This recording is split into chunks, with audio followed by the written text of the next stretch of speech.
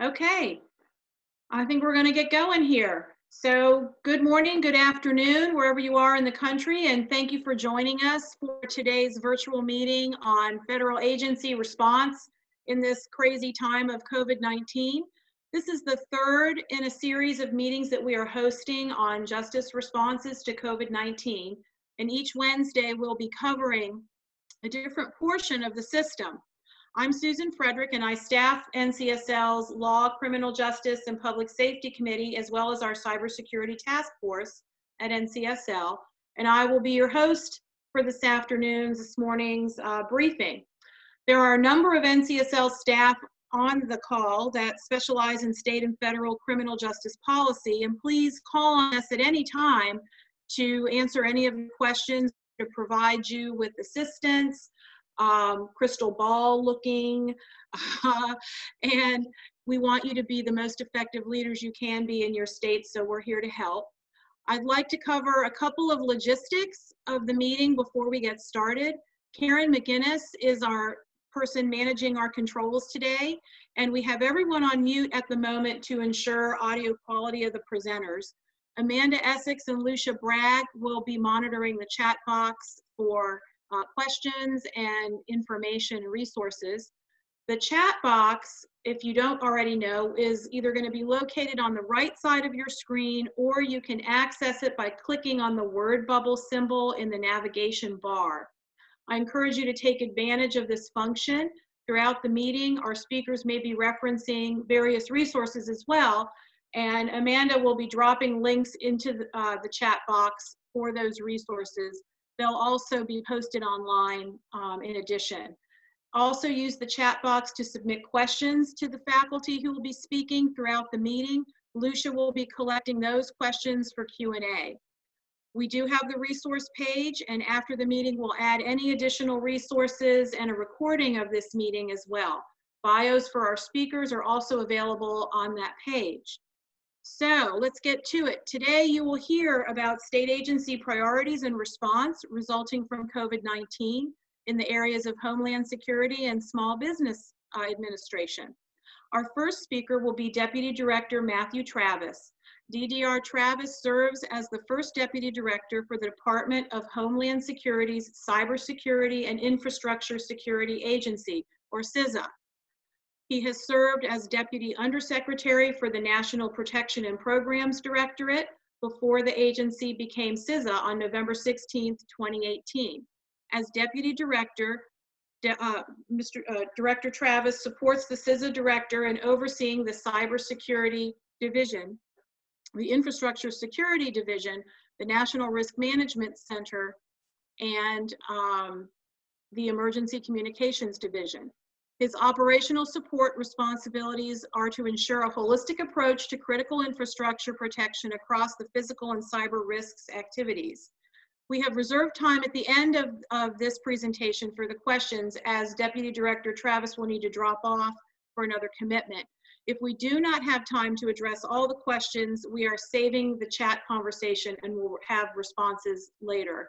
So with that, I will turn the meeting over to Deputy Director Travis.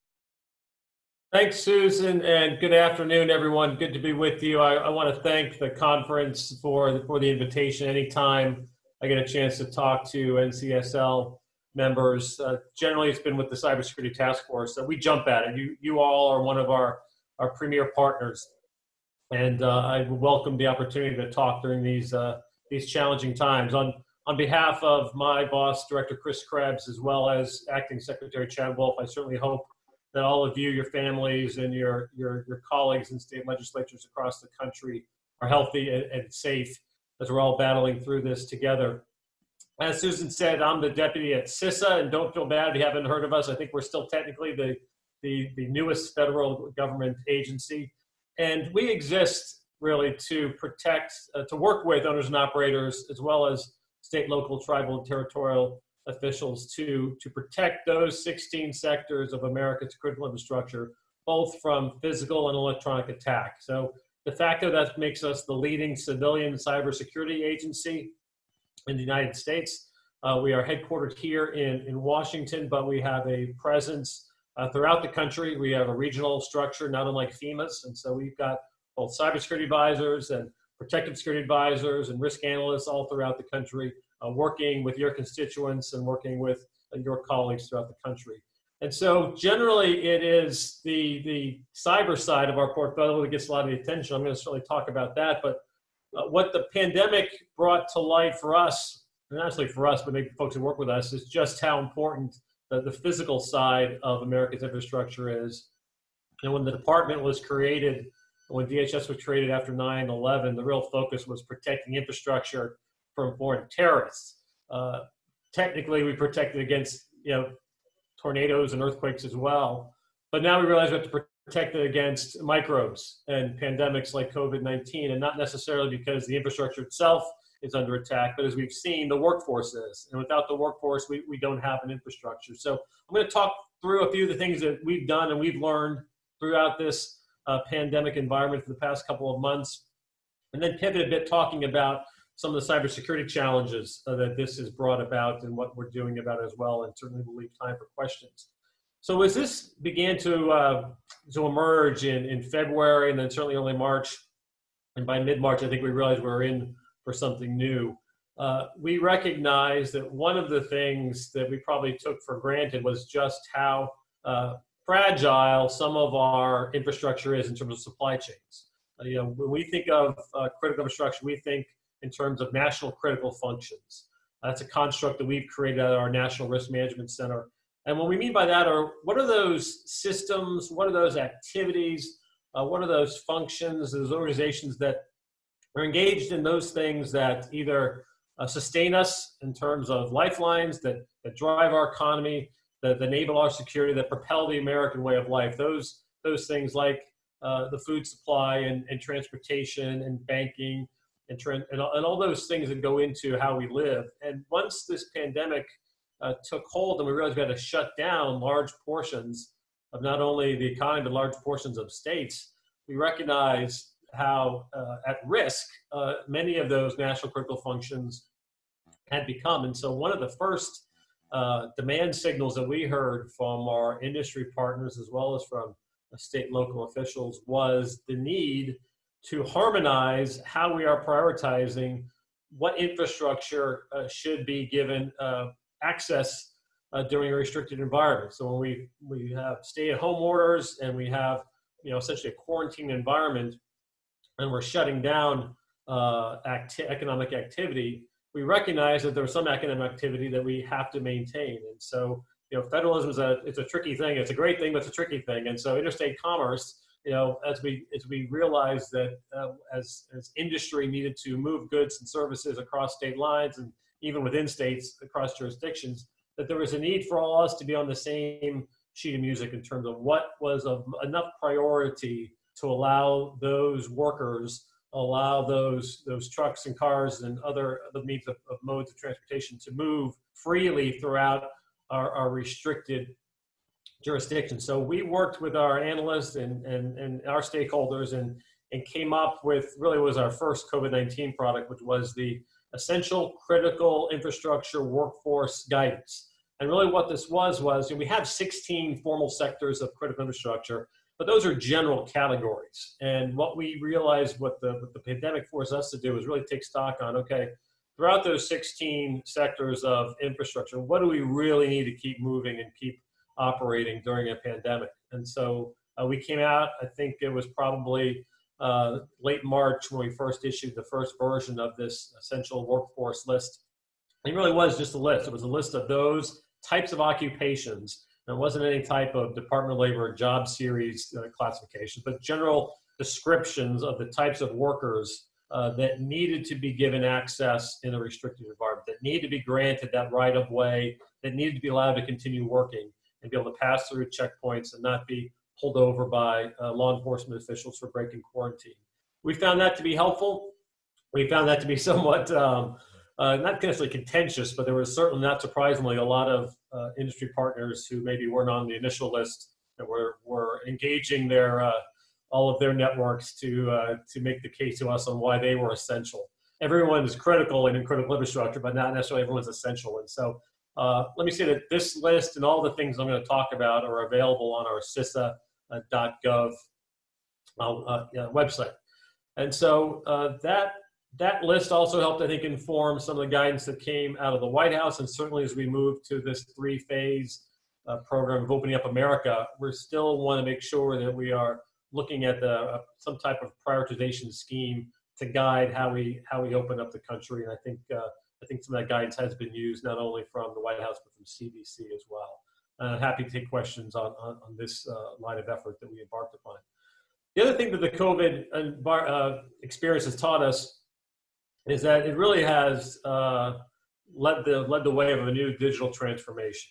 We are certainly working with all of our public and private sector partners to ensure that infrastructure remains operational, but we're also working now on the cyber side to make sure that they are able to work in a distributed posture in a telework environment.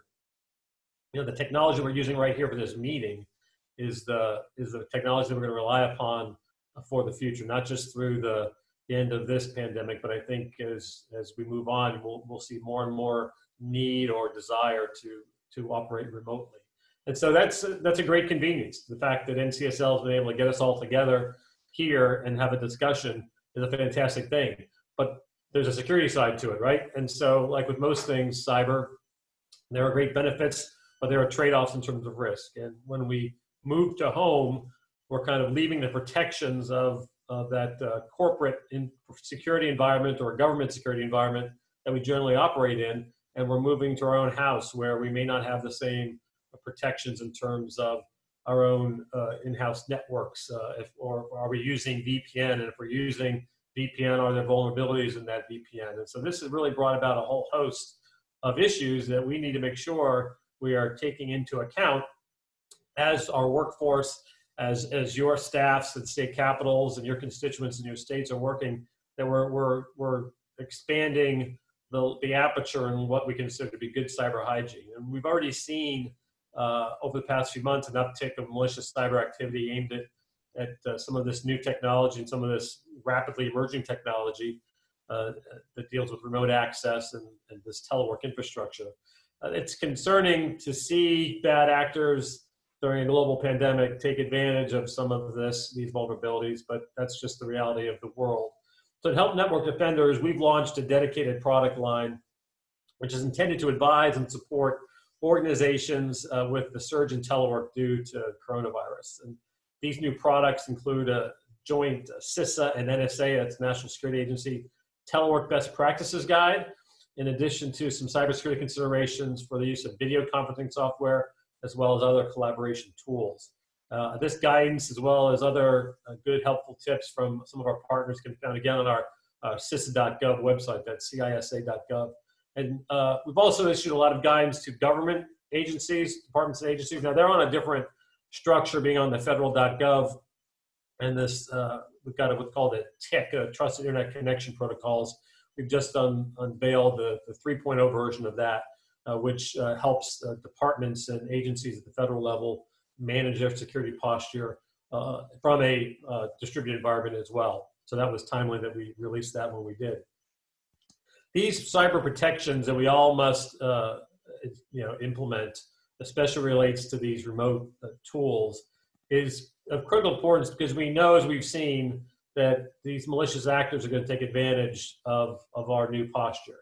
We're seeing a number of tried and true techniques to gain access to individual email accounts, to get access to company networks, to steal credentials.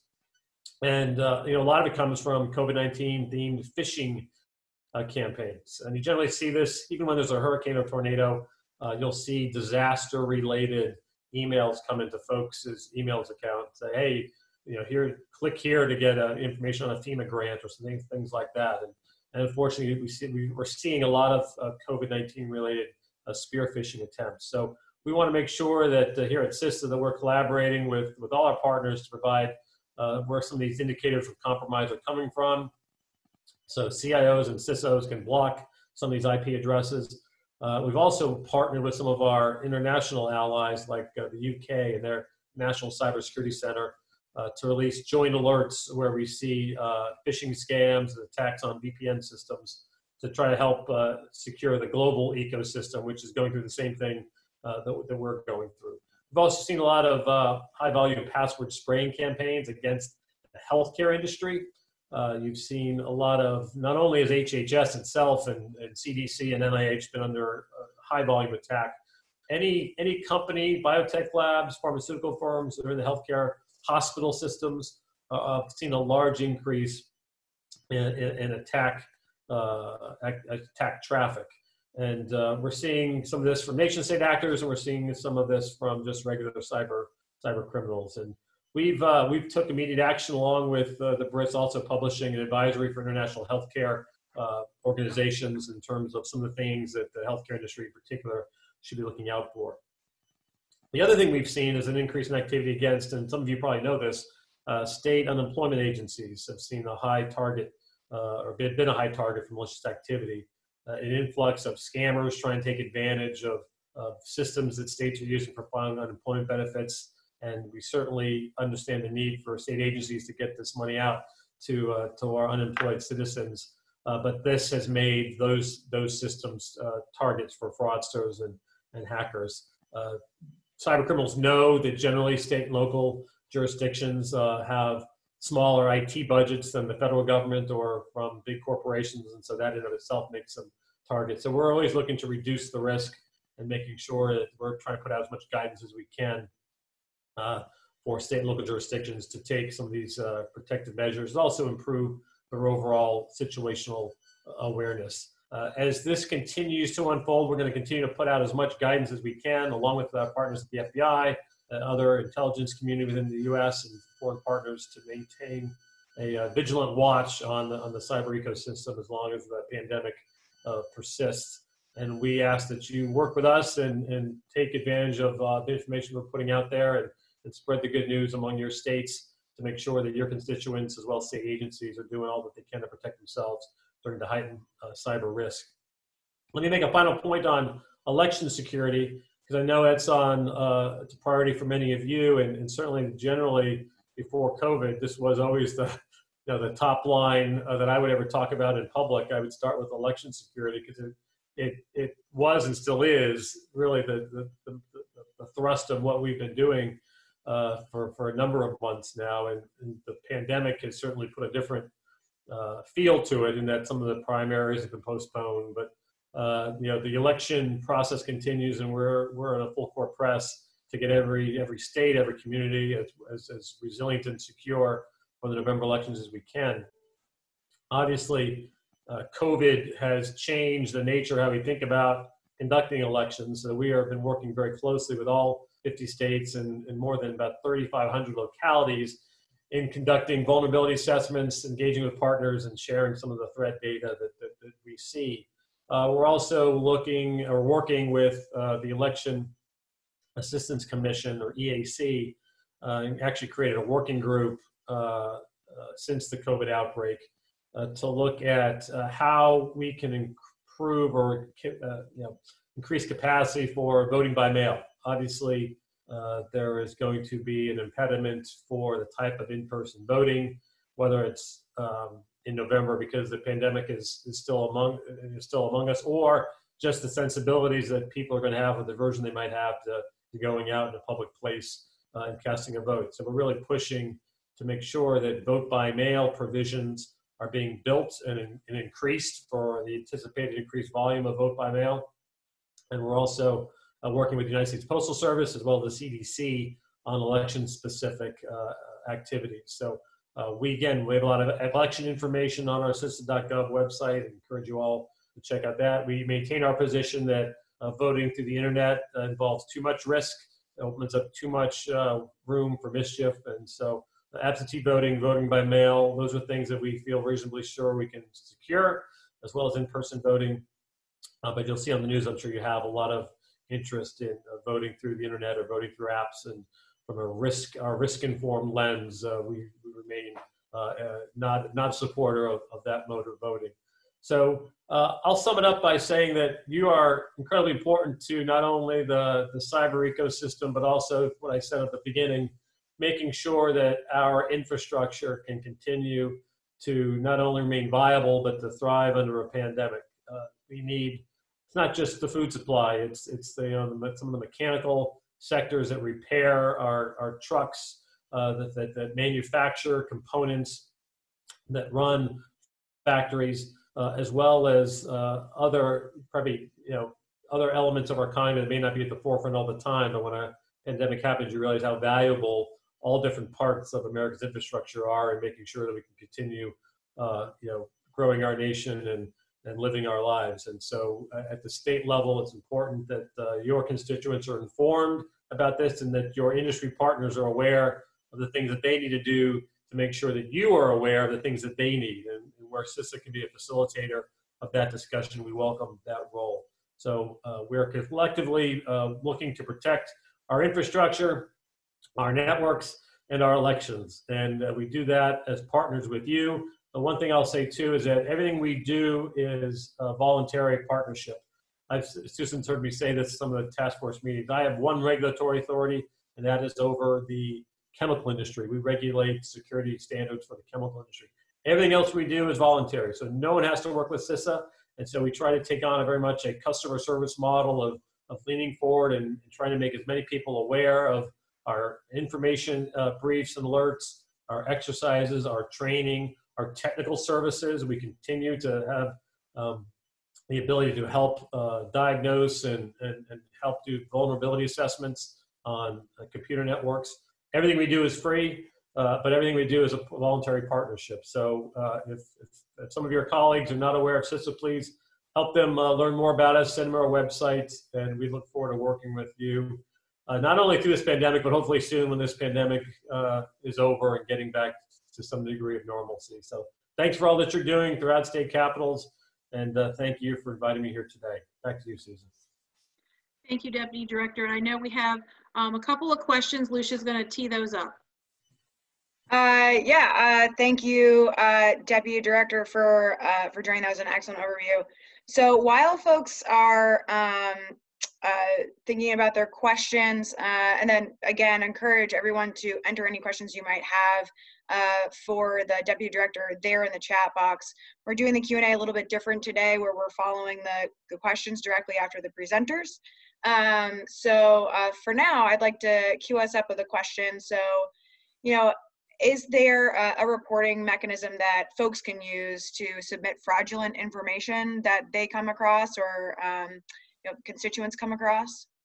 Absolutely. So we have an operations center at 24 hours a day, 7 days a week. And if you go to our website, you'll see a couple of buttons that if you want to report something COVID related or something cyber related, you can hit that button and it'll give us an email. There's also, I think, a phone number that's listed. You want to call us directly. And again, we've got folks around the clock who are fielding inquiries and requests. And absolutely, please, when you see malicious behavior, when you see, or if you have questions or need assistance on something that's not cyber related, but that deals with America's infrastructure, certainly we welcome that communication. Yeah, excellent. And we can certainly provide that on our resources page after the fact, so folks can locate that there. Just especially for this group, I think, we would probably wonder, does CISA provide, technical assistance to states, to help them navigate cyber issues in the state networks in particular, especially as state legislatures are moving to, virtual sessions and even voting? We do. So as I mentioned on the onset, we have field personnel throughout the country. Now, we don't have enough of them. And so while I can't ask you to lobby on our behalf, anytime I'm up on a Capitol Hill, I try to stress that we are still building out the agency. And in my mind, the full maturation of our agency, we're going to have a state coordinator in every state, as well as a number of both cybersecurity and protected security advisors throughout the country. So where we are currently in every state, but some states, some areas, we just don't have enough folks. So that said, we do everything we can never to say no. And anytime, whether it's a local jurisdiction, whether it's a mayor or a city manager, whether it's a head of a state agency, if you need assistance with your networks in terms of a vulnerability assessment, we can do that in person. We also have deployed teams that we haven't, we've held them at bay here during the pandemic, except for emergencies. But when we're normal operations, we've got teams that will deploy on location and work with your organizations to do in-person testing and assessments of not only the network configuration, as well as the type of traffic that's coming into your system, but also kind of an administrative review of, who has access to your network, what type of SOPs do you have?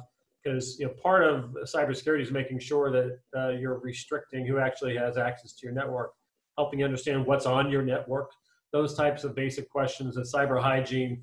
We do, again, free of charge. And the other thing I will say, everything we do, whether you're a private sector company, whether you're a municipal organization or a public organization, one, it's free. Two, that's a relationship between CISA and you. And so we don't share that information. That is your report in terms of where we see potential vulnerabilities or recommendations, whether it's an election system or just a state network. That's all protected information between you and us. And our folks don't barge into your building with CISA windbreakers. These are cyber folks. They probably look like they're college-age kids more than anything else, wearing t-shirts and sneakers. But they're really the best at what they do. They're really very talented cyber technicians, and we're happy to partner with you on that one. Excellent. Yeah, that's great news. That'd be a great resource as well. One more, especially of interest for this group and, for our members is, wonder if you could elaborate a little bit on the working groups active on the vote by mail issue. And, as we're thinking about upcoming election days and any resources on that. So I can certainly come back to you and Susan and get you an update, and have Matt Masterson, who's our elections guru, to talk about that. I've not personally been involved in those discussions, and I know that relatively new that we stood them up with the EAC once the pandemic kind of kicked in. But I think you'll be hearing more from us on the election front here as we get into the summer and as the fall gets closer, about how all the different ways we can ensure, we got to make sure that everyone has a chance to vote, make sure that vote is secure, make sure it's counted. And whether that's by mail or in person, we're going to do all that we can to enable election jurisdictions across the country to do it in a secure and efficient way. Excellent. Awesome. Thank you, Deputy Director. We're going to move on to our next speaker now. And I would like to now introduce Ryan Lambert. In his current role, Mr. Lambert serves as a senior advisor for the U.S. Small Business Administration's Congressional and Legislative Affairs Office, working closely with congressional staff. Ryan also handles SBA's intergovernmental affairs, providing a direct contact for state and local elected officials across the nation. After graduating from the University of South Carolina, he spent years working with clients running for political office and eventually opened up a small business consulting firm based in Baton Rouge, Louisiana. He's been with the SBA since 2017, and his various roles have allowed him to travel to different parts of the country, hearing from small businesses and how the Small Business Administration can be a better resource to them. So I will now turn the meeting over to Ryan Lambert. Thank you very much. I hope you guys can hear me. If not, let me know. But first of all, I want to thank the conference again for allowing the SBA to participate here. And I wanted to kind of give an overview of what the agency is doing in relations to the CARES Act that had been passed about a month ago or so. And I think at this point, there's really 4 lanes that I think you've probably heard of, and I want to give an update there. And the first would be Paycheck Protection Program, which I think at this point everybody has heard of. Everybody has probably known a small business who has been impacted by the Paycheck Protection Program through a lender. And so, between the round 1 and now the second round of funding, there's been over 4.3 million loans given out for this program, which is huge. Those are very large numbers.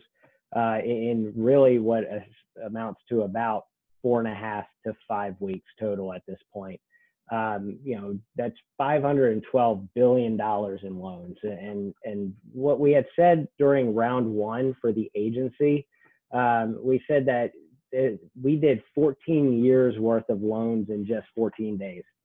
And now with round two, we've done more loans in round two than we did in round one. So, that is kind of indicative of a couple things that I want to get into. One, that's, your help and everybody else's help, making sure that the word continues to get spread out to your constituents, your small business owners, so they know where to go, where they can go and apply for these loans, and they know where to get the information that they need. But it also is indicative of the work that our lending team has put on to really help and bring on new participating lenders across the nation. Because at the end of the day, the small business has to go to a lender to apply for these loans. These aren't SBA given loans, these are SBA guaranteed loans. And so, we went from about 1,500-ish lenders participating in our regular 7A program that were active to over 5,000, almost 5,500 actual lenders across the nation that are able to give these loans out or offer these loans at least. And what that number doesn't include is the tens of thousands of people inside that work for those lenders that also have access to be able to give these loans. So, there's been a lot of movement in a very short period of time in both rounds of the Paycheck Protection Program. And I understand that there's guidance that is coming out daily almost, either through interim final rules or also frequently asked questions. And I just urge you to, if you have constituents or if you yourself have a small business and continue to look, are looking for new guidance and updating guidance, all of that is always available and always updated on sba.gov/paycheck protection or treasury.gov/cares. Either of those websites will have the most up-to-date information. Now, jumping back real quick just to the loan size, and I mentioned that we've done more loans this round than the first round. And what that really shows is that these loans that we're doing for round two are much smaller. And because this is based off of a formula on how many staff members you have, how many employees you have, it's really showing that these are smaller and smaller companies, which is really helping out.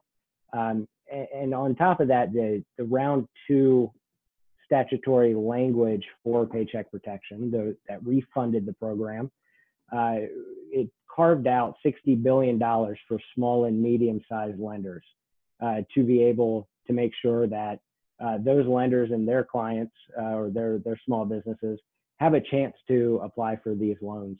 Now, the administrator Jovita Carranza, she took it a step further and made about 8 hours during the first week dedicated to the smallest of the small lenders that were under a certain threshold to ensure that their clients, who are also very, very small businesses generally, have a chance to get their application uploaded into the system, into our SBA system, which just means that they have access to the program, which is a major deal and a proactive step that the administrator took to make sure that these companies and these businesses had access to the loans. So that continues to roll. I mentioned there was over $512 billion in loans that have been given out or had been guaranteed at this point. And so there's still funding available, and I want to ask for your help in just continuing to spread the word, whether it's through social media or if you're speaking to chambers of commerce and small businesses are there or wherever it might be, because this is really a vital lifeline for not only small businesses, but also the employees as well. And so that takes care of the Paycheck Protection Program. The second item I think everybody has been aware of mostly is the Economic Injury Disaster Loan Program, where the CARES Act itself, the bill itself actually created another piece to an economic injury disaster loan, what we call an up to $10,000 advance, or $1,000 per employee.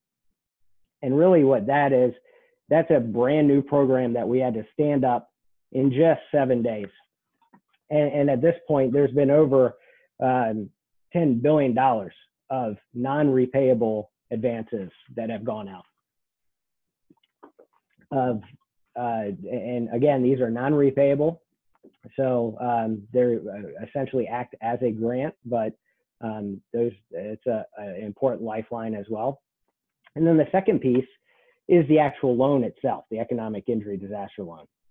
Now that loan is, it is a loan, but it's a very long-term 30-year loan. So it's much lower repayment, low interest, and a real good working capital loan for the small businesses getting through COVID.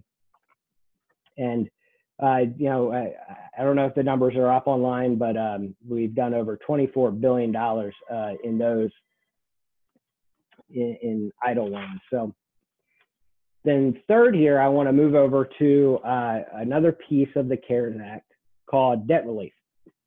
And what debt relief is allowing the SBA to do, excuse me, is to pay for existing SBA loans for the next 6 months. And this is an important piece because this includes all of the SBA loans, all of the 7A loans, the normal standard loans that we have available that you know, small businesses already have. So for 6 months, the SBA is going to pay the lender that is making these loans so that the small business doesn't have to worry about that charge or that fee. And that's a big relief and big help for the small businesses as well. And then the last piece here, I'd like to switch over and talk about the resource partners, which you know, on a local side, you may be familiar with. If not, I urge you to work with them and connect with them. But we call our resource partners are the small business development centers, women's business centers, and the SCORE chapters. And what they do is they provide free counseling and training for small businesses across the nation. And there's over 1,000 offices of those. So I really believe there's more. It's more likely that you will have an office very close to you. And they do more than just counseling and training. They also provide. They do events for small businesses and very often coordinate and work together with local elected officials, state elected officials, as well as on the federal side as well. So, but that ties into the CARES Act because we've gotten additional funding to offer to the resource partners in the form of a grant for them to focus on COVID-19 assistance to small businesses.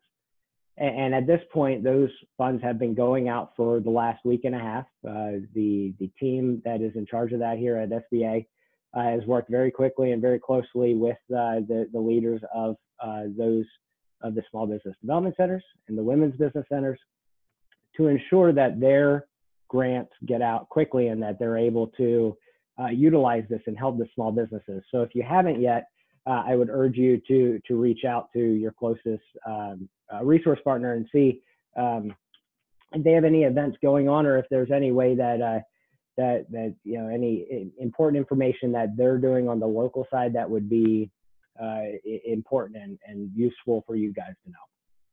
And the last piece, I'm sure you all have already worked with, but our district offices are an important piece to our field program at the SBA. And we have 68 district offices across the nation, but inside of those district offices, we have over 500 employees. And those are SBA staff members, and they're there year in, year out in the community. And their whole role is to help the small business community and really integrate in also on with the local elected officials or the state elected officials or the federal side as well. So, you know, I want to really encourage your outreach and your integration with the district offices, the SBA district offices, if you haven't yet, because they are a good resource for you and are always there. And all of those, the resource partners, as well as the district offices, their locations, contact information, and anything else you might need, all of that can be found on our website at sba.gov. We have a map where you can put in your zip code or your area, and that would come up. Now, I want to just close out with a couple of things here. I think one, you know, it was mentioned the office is intergovernmental affairs at the SBA, and I just want to make sure that you guys know that my office, I'm always available for whatever you might need from a headquarters standpoint. But we also have regional administrators who are also a good resource for you, and I would suggest that you reach out to them as well.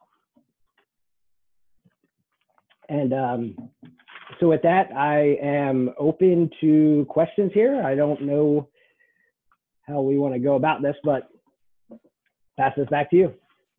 Hey, Ryan. Yeah, thanks so much for your presentation. That's really helpful, and I know that it's been a really hot topic, and you've been really responsive and helpful to NCSL. So I really, yeah, thank you for that and for your partnership.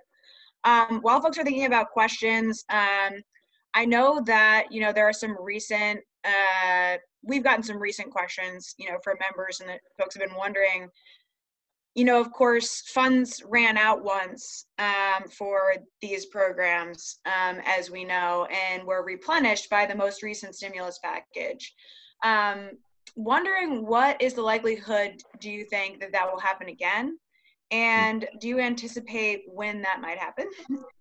Again, all in keeping in mind that legislators are going to be trying to, state legislators are going to be trying to advise, you know, their constituents. You know, they're fielding these questions all the time. Yeah, I'll stop there. Sure. So that comes to mind two things.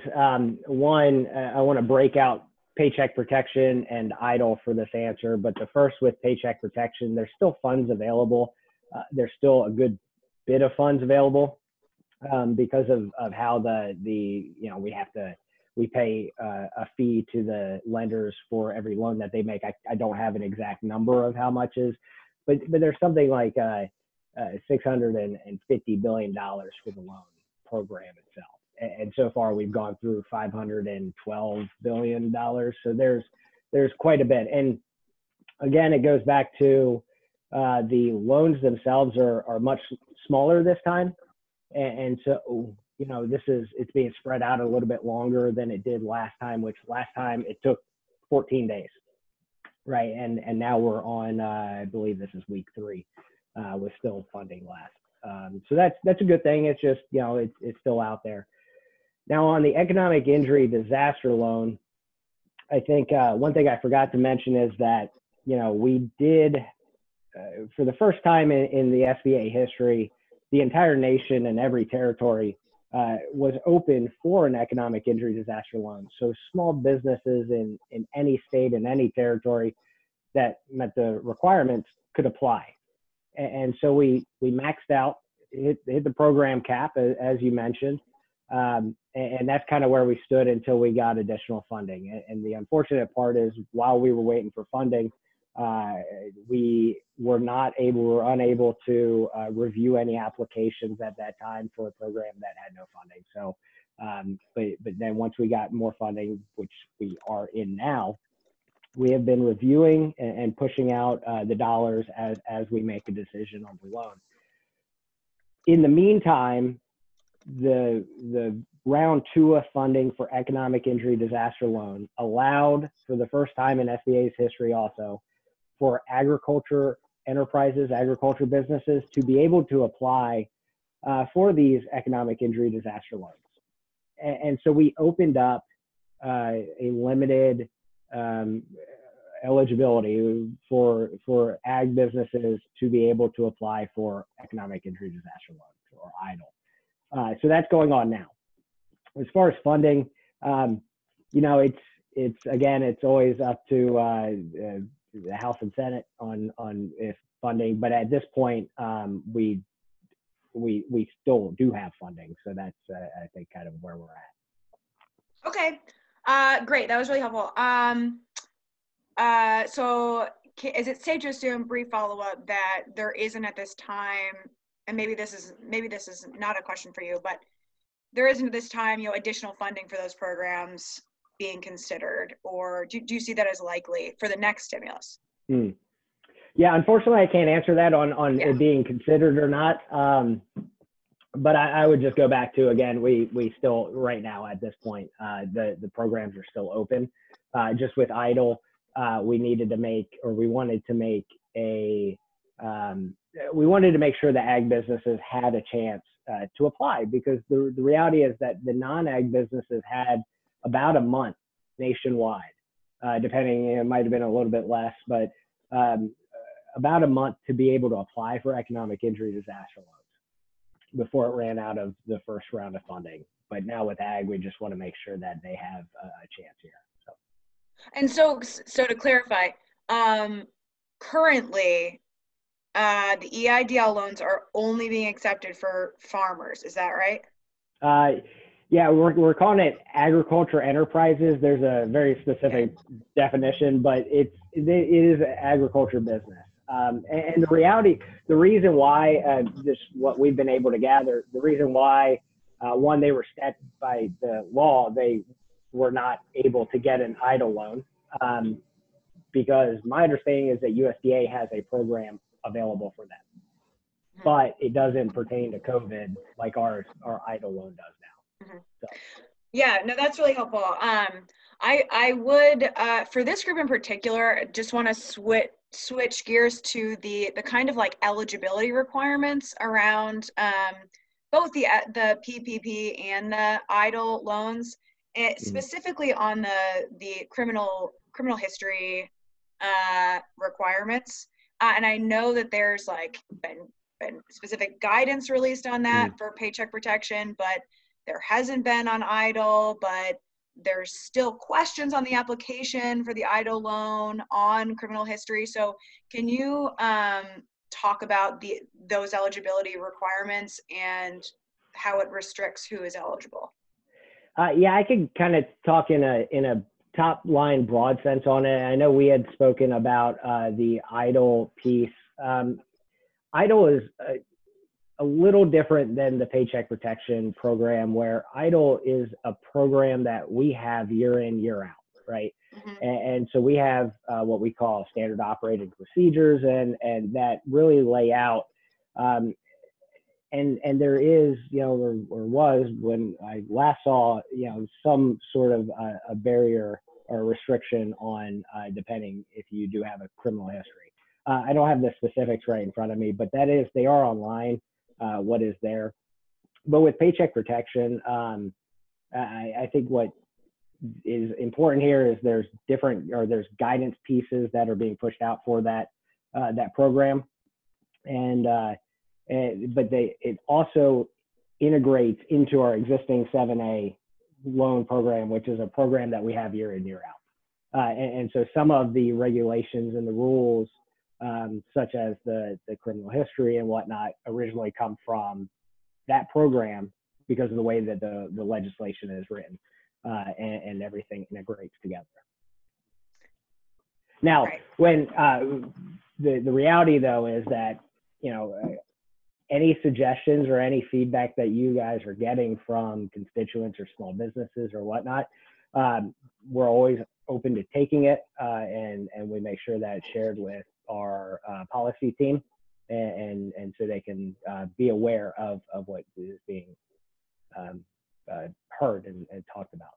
Yeah, I mean, of course, I won't speak for our membership entirely, but, as you might be aware, there's the potential concern there that, certain businesses are being left out of this important aid because because some of their owners, you know, an owner or, you know, what have you, a founder, doesn't have or has a criminal history of some sort. So we don't have, you know, policy on that necessarily. Well, we sort of do reentry policy at our committee, but you know, it's certainly something that, you know, we're seeing, you know, legislative fixes on the Hill already, and like folks are talking about. So that's why we kind of ask and monitor the situation. Yeah, and look, I urge you to, you know, let me know what you're hearing, and we can kind of go from there. Yeah, cool. Yeah, excellent. That's been really helpful. Yeah, thanks for bearing with us there. Don't mean to grill you.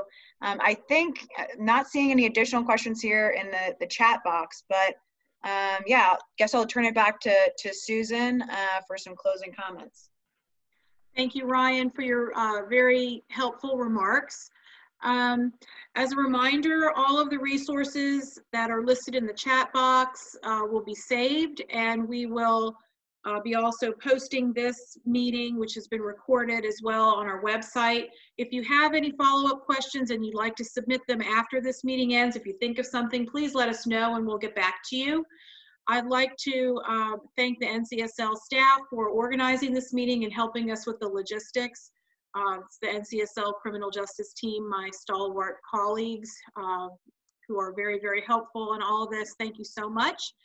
And we hope to see you next week for our final virtual meeting in this series, taking place on May 27th. That meeting is called COVID-19 Justice Responses for Community Supervision. It will feature Kathy Waters, the Division Director of the Adult Probation Services Division in Arizona, and Kelly Mitchell, the Executive Director of the Robina Institute of Criminal Law and Criminal Justice, as well as the Chair of the Minnesota Sentencing Guidelines Commission. So until then, hope you stay safe, stay well, have a great Memorial Day weekend, and we will reconvene next week. Thank you everyone for attending today's meeting.